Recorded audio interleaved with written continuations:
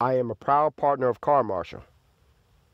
If you are interested in a new or used car, please check out Car Marshal. Click on the link in my description box below. No credit check, no cosigner. That's Car Marshal.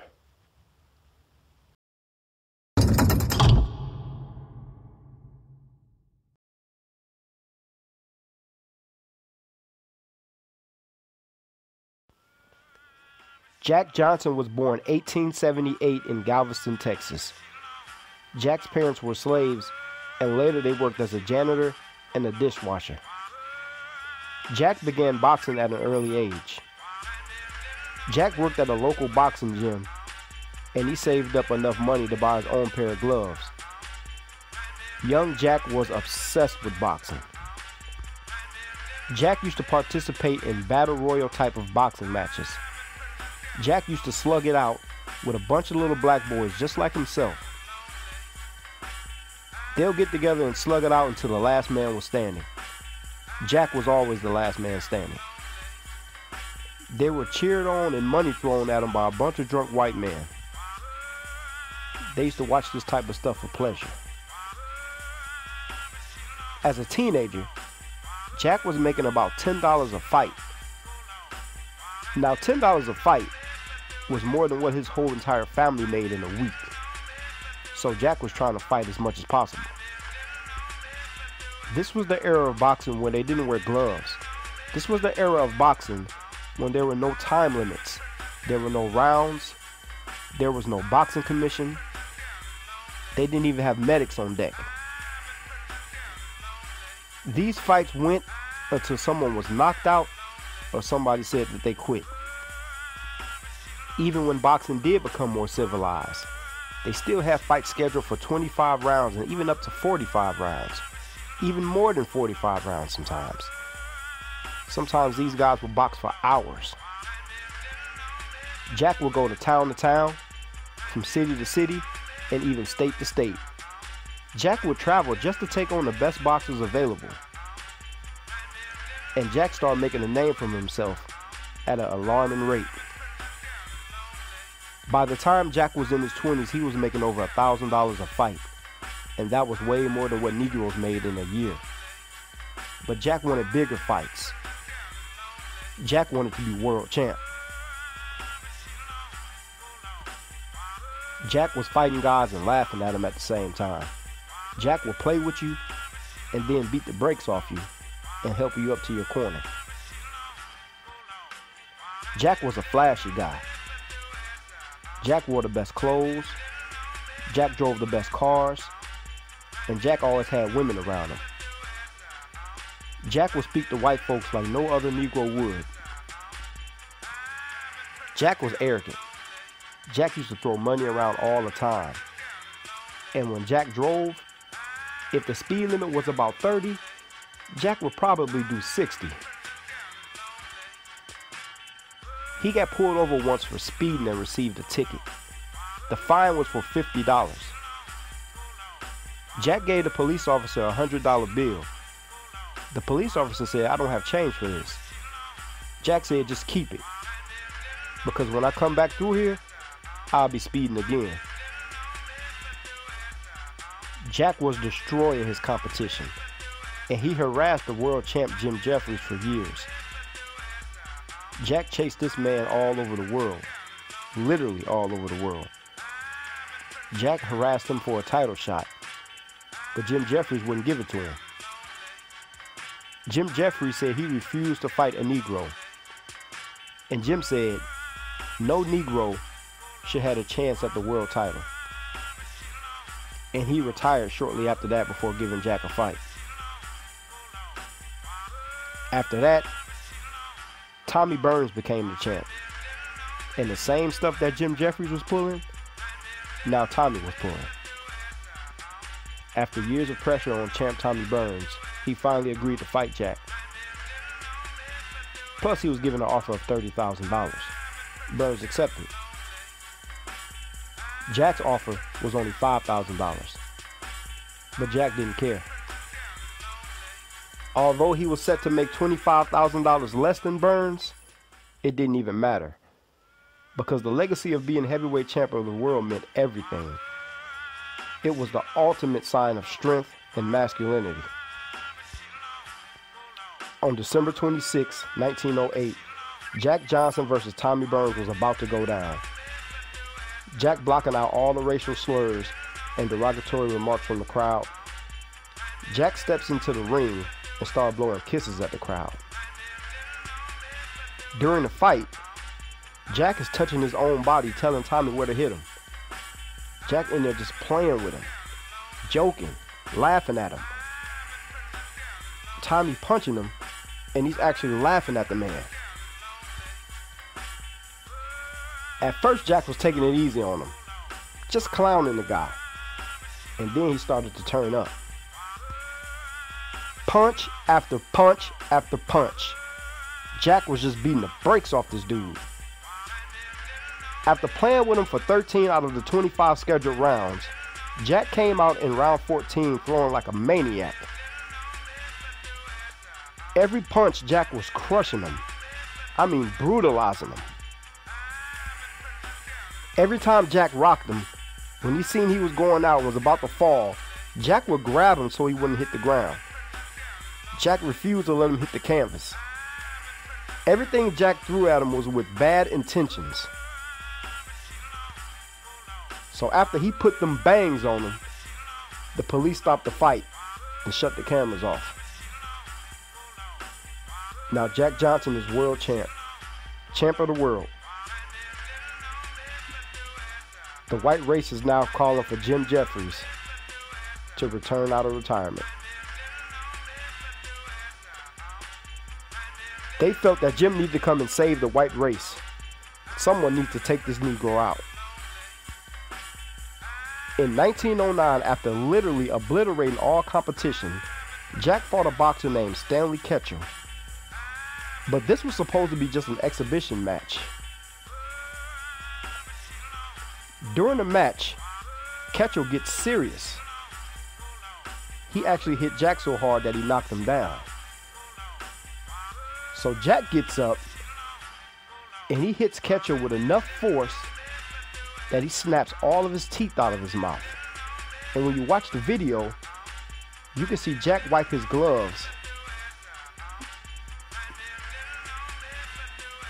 Those were Ketchel's teeth stuck in Jack's gloves. Now, with no one else left to fight, everyone was calling for Jefferies to return. Jefferies started getting letters daily from civilians. The media started going crazy.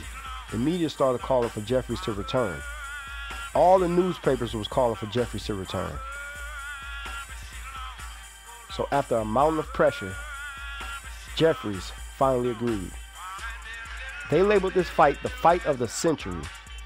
The two best heavyweights in the world, a black man and a white man. Everyone has been waiting on this. Everyone's been waiting on Jack Johnson versus Jim Jefferies. And this was also the most money any boxer has ever made. The purse was set at $101,000. Gambling was everywhere. And white folks felt, finally, we got someone who can do the job. The New York Times wrote, if the black man wins, thousands and thousands of his ignorant brothers will misrepresent his win and justify claims of much more than physical equality with their white neighbors. People took pictures and recorded everything Jack Johnson and Jim Jefferies did for the next few months. This was the biggest event. No event was bigger than this. The fight was held in Reno, Nevada, and in 1910, the population of Reno, Nevada was a little over 16,000. Now they were in company of well over 10,000 fans for this fight. All the local restaurants ran out of food. All the hotels ran out of room. Traffic was crazy. Everything was ridiculous. July 4th, 1910, now the fight was on. Jack walked to the ring and the hate was everywhere. The hate was intense. Jim walked to the ring and the crowd went crazy showing him love. As Jack walked to the ring, Jack taunted the crowd the entire way. During the fight, Jim Jefferies was no match, not even close. Jack was playing around with him, hugging him, slinging him around, tapping him, barely punching him. During the fight, Jack was having a conversation with Jim's corner for about 8 rounds. Jack was laughing at Jim Jefferies. Jack started rubbing his back. And in the 15th round, Jack turned it up. Jack dropped Jim Jefferies several times. Now Jack is declared the winner. The winner of the biggest event of all time, the fight of the century. Everybody rushed the ring. All of Jack's supporters had to form a circle around him to ensure his safety. They had to form a circle around him just for his protection. The next day and leading the weeks, there were riots everywhere. Everywhere there were race riots from angry white mobs. People from all over started rioting. Due to the fight, they were taking their anger and frustrations out on black people. After the fight, Jim Jefferies gave it up to Jack. Jim said, "In 1,000 years, I would never be better than Jack Johnson. Even at my best, I wasn't better than Jack. I could have never beaten Jack Johnson." Congress wanted to sign a bill to destroy all boxing footage. Not only destroy all boxing footage, but to prevent boxing footage in the future. Just like in many other categories, they wanted to erase our history. They wanted to prevent the public from seeing these beatdowns Jack was putting on these dudes. After years of failed Great White Hope attempts, they held a tournament for top heavyweight boxers. Of course, all white boxers. Jack sat ringside and laughed at the competition. Jack became the most popular Negro in the country, even bigger than Booker T. Washington, who didn't approve of Jack Johnson. Here's Booker T. Washington's words on Jack Johnson. "It is unfortunate that a man with money should use it in a way to injure his own people in the eyes of those seeking to uplift its race and improve its conditions. I wish to say emphatically that Johnson's actions did not meet my personal approval, and I am sure they don't with the colored race. A man with muscles minus brains is a useless creature." Jack's arrogance is what Booker T. Washington had an issue with. Jack Johnson's downfall was his pleasures. His fetish for white women, his heavy drinking, and his sports cars. Jack's heavy drinking turned him into a monster. And Jack's fetish for white women landed him in prison. Jack got into a lot of trouble over white women. Jack got locked up over the Mann Act, which was passed by Robert Mann in 1910. It was actually created just because of Jack Johnson. The Mann Act forbade transporting a woman across state lines for immoral purposes. And Jack's need for speed all led to his demise. Jack loved those sports cars. In 1946, Jack Johnson died in a car accident. Jack was speeding in Raleigh, North Carolina on US Highway 1. Jack gave people hope. Jack demanded respect. Jack looked white supremacy in the face and refused to lay down. One of the OGs,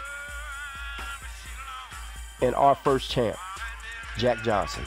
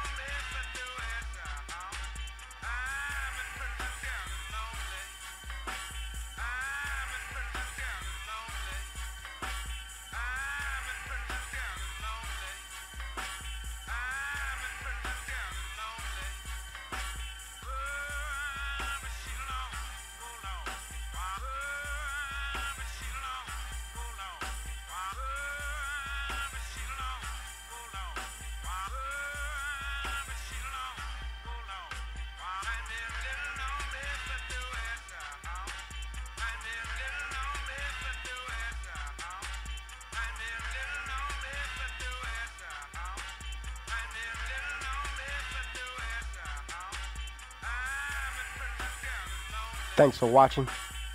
Make sure you hit the thumbs up, make sure you subscribe, and let me know what you think in the comment section. Parents, please subscribe to History with No Chaser for Kids. Just type in HWNC for kids. And gentlemen, I have been requested by many to tell just how I knocked out so many of my opponents. As far as I'm concerned, that day has gone. And today, I have a new way in knocking them out. And I will show you.